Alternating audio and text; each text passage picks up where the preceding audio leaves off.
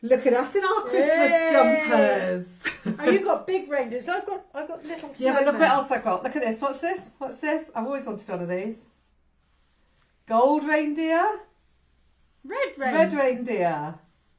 Gold reindeer. Red reindeer. Shall I just keep doing that for Messy Church? I've always wanted one of those jumpers. Yeah, very good. But you made yours, I didn't made you? mine, yes. Yep, I got little snowmen. I I did. Yeah. Yeah. Red My reindeer. dear, Gold reindeer. She has to go one better every time. There we go. I don't know. Oh, it's my new Christmas jumper. I like it. But you are so clever. Yeah. She's so clever. I wish I could make my own. I could probably knit one, but that's as far as it would go. Yeah, if I started knitting, it would probably be ready in about 3 Christmases' time. There's your challenge. No, 3 years' time, and I'll have a homemade knitted jumper. Anyway, I told you to bring an orange. Have you got one? Yep, I've got an orange. Look, Lovely. there's an orange. Yeah. Yep. Got mine. I thought mine was quite big, but... All right. You had to outdo me, didn't you? Had to have the better jumper, had to have a bigger orange. I have one as well. Okay, so I've got an orange. Why have I got an orange? We've got an orange because it is, I know, they do smell amazing. Yeah. And we're going to cut into them very slightly later, so they will smell amazing. But it is Christingle. Why an orange? Well, I'll tell you all about that in a minute. Nice. I'm going to eat it. Later. You can eat it later. But there might even be some other things to eat when we do our Oh, really? Christingle. So I'll tell you what, why don't we just start making our Christingle? Because we've got the orange. We've got the orange. Now, as you can see, mine's standing up nice and straight. Anne's isn't. So Anne, have you got that knife I told you to have handy? I've got a knife. Just trim the bottom so that you've got a base for it to stand on. I made some yesterday and mine was doing exactly what Anne was doing. There you are. There Okay. you are. You have a nice steady orange. And you do need a steady one because we are going to put things into it. So I've got an orange. You've got an orange, yeah. Right. And what's that mean? Why have I got an orange? Right, okay. Well, if you look at the shape of it, what does an orange remind you of? It's like a big world, a big globe. Okay. Yeah. Yep. Okay. So And the song we're going to sing later talks about God holding the world in his hands. So actually we can do that with an orange. So this represents the world. That's why we use an orange. Okay, that's good. I have done Christingles where I've used something other than an orange, and you potentially could use anything as your world, but it sort of represents what people think of as a Christingle. So we're going to use an orange. And it does smell Christmassy now. I've cut the bottom. It does. Okay, so I've got my world. So That's what else? it. Right, here's 4 cocktail sticks. We got 4 each. 1, 2, 3, 4 for you. Okay. And 4 for me. Now, Why just 4? be careful with your cocktail sticks because they're a bit sharp. So if you're doing this with younger brothers and sisters, thank you. I'll get it back. I'll get it back. Make sure that you're being very careful with them. Okay. Okay. Why 4? Wow. 4 seasons of the year. Okay. And we're going to put them around the world because the world obviously turns and we go through the 4 seasons. So spread them out equally around the world. So out like that? I'd probably do it a little bit higher so they go upwards, but you could do it sideways. Yeah, Okay, you can be as creative as you want. So that would be, what are we in at the moment? We're in winter at the moment. So there's 1 for winter, 1 for spring, 1 for summer, and then 1 for autumn. Brilliant. There's Looks a bit like a strange satellite. 4 doesn't it? seasons. Spinning in It space. does, doesn't it? Yeah, There a we go. little bit like that, but it's not. It's a world and it represents the 4 seasons. Okay, I've got that. So I've got some, now these are vegan friendly, so anyone can eat these. I've got some vegan friendly fruit pastels, but to be honest, you could use any sweets or you could use raisins if you want to. So why am I putting sweets on my 4 sticks? Because they represent exactly that, especially the fruit pastels, because they're great, because they have different fruit shapes, and these represents the different fruits that the seasons can give us. Because even in winter, if you look out, there's always the evergreens of things like holly and berries. Maybe we don't eat them, but lots of God's creatures will feed off those evergreens and berries during this season. Yep. And in other countries, at different times of the year, there'll be different seasons. So we have different fruits for the different seasons. And again, you can put fruit and nuts, you can put whatever you want to on here. In fact, the story I'm going to tell you about Christingle and how it may have started actually talks about raisins. Okay. So there we are. So I put a couple on each, is that I right? think that's about right. Okay, Now you there we could are. potentially put lots. And you've just eaten one. No. Have you not? Me. No. No, I haven't eaten one. You just love a fruit pastel. I do, but I've avoided it so far. So I did say, when you said I want to eat my orange, Yeah, so there's even more yummy things on our. absolutely. So that you we've might got want to eat. we've got a world. Mhm. We've got 4 seasons, I'm glad and she's we talking got- because I'm chewing. and we've got fruits. So things of the harvest Mhm. and things that the world produces. Okay, that's great. So I'm is going to that put the lid on the fruit pastels and put absolutely? them away. So is that it? Is that my No, Christingle? no, Oh, no, okay. no, that's not done yet. I've got some red ribbon. Now we're very lucky to have a bit of sticky red ribbon. So let me Oh, give you a okay. piece of that. So And I want you to tie this around the outside of the ribbon. what, round the Around centre? the side. That's it. Yeah. Sort of around like the there. equator. Yeah, like the equator, but that's not what it represents. Oh, okay. So it doesn't represent the equator. What No, does it represent? then? represents. So I'll put mine on and then I'll show you. So I always think of the red ribbon as being God giving the world a great big hug. It's like the arms of Okay. Jesus wrapping Okay. around the world, because God gave his only son for the sake of the world, Yeah. and Jesus died for the sake of the world. Okay. Yeah. And therefore, he shed his blood for us. So it's like Okay. a red ribbon, a Okay. big hug of God's love around the world. Okay. And that's Jesus's blood as well, Okay. depending on how you want to Okay. say It's it. looking good then. It is, isn't it? And then finally, because it's still looking a bit empty, I think. If you get your knife, you can do this with your fingernail. It does work. I did it yesterday, but these oranges are quite hard. Just make a little gap at the top. You might want to wiggle your knife through a little bit. Again, be very careful. And it might be that you just want to be with somebody older if you're using a sharp Okay, knife, I've wiggled. especially if you're using this with a younger brother or sister. And pop your candle. Again, it could be a little birthday candle if that's what you've got. That was a really good push. That There we was- are. Now, is that looking like a Christingle? It certainly is. Okay, we're done. We're done. Okay, so Don't you want to know what the candle's for?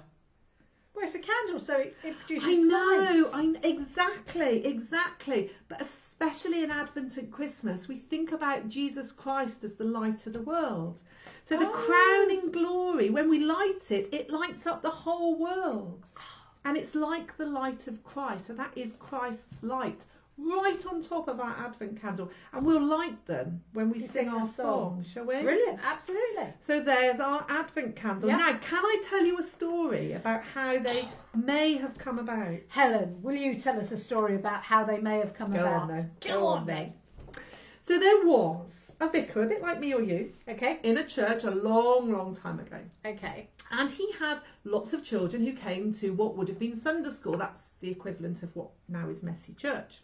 Okay. And he said to them, wouldn't it be lovely if you all brought a gift and we could give those to other children who maybe don't have as much as you? So go home and ask your parents if they can buy you something or give you something to bring to church next week, and we can give those to other children. Okay, that sounds really good. Now there was one little boy in the Sunday school who really didn't have very much money. He only lived with his mum, and they didn't have okay. much money. Hmm.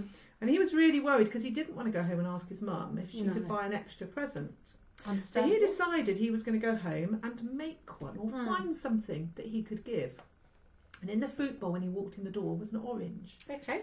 And you know, when you haven't got much money, big oranges like this, Oh, they do expensive. cost Yeah, money. absolutely. So he thought, well, I know my mum has given me this orange, so maybe I can give that away.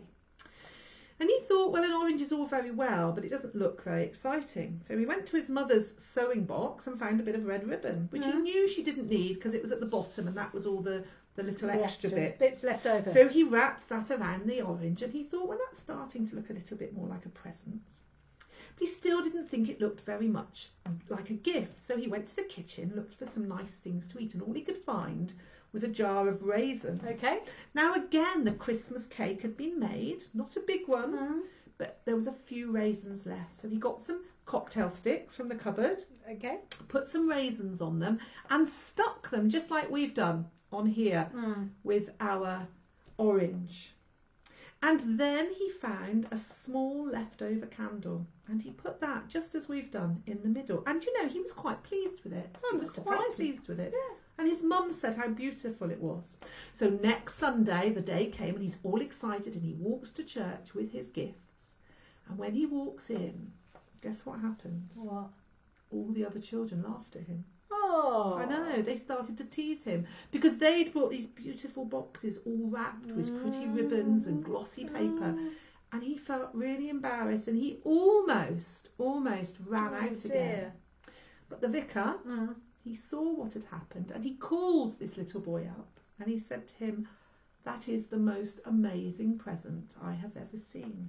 The little boy was thinking, "I'm not sure about this." But the vicar said, you know, because what you've done, he said, is you've brought us the story of God and Jesus in the world. And the little boy said, "No, I haven't. No, I haven't." He said, "Yes, you have." He said, "Listen," he said, "this is the world. This is the world.